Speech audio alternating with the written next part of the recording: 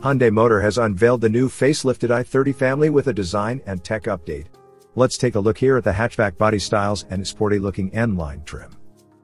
At the front, the pattern of the radiator grille, the bumper insert under the license plate, and the fog lamp housings have been redesigned. To enhance fuel efficiency, customers can now opt for a powertrain with a 48 volts mild hybrid system. The design update continues inside.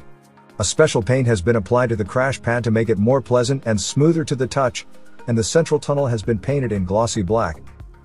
New features include a standard 4.2-inch color LCD cluster, over-the-air map updates, and an optional 10.25-inch fully digital cluster. For the design upgrade, the i30 N-line has received even sportier aesthetic elements. This is evident in the bolder grille meshes. Triple horizontal lines in red decorate the leather and textile suede interior. Once completely black, a dark metal accent has been added to the inserts of the front bumper side openings. The new side skirt comes with a dark metal insert. Customers can choose between a new 17-inch and 18-inch N-line alloy wheel design.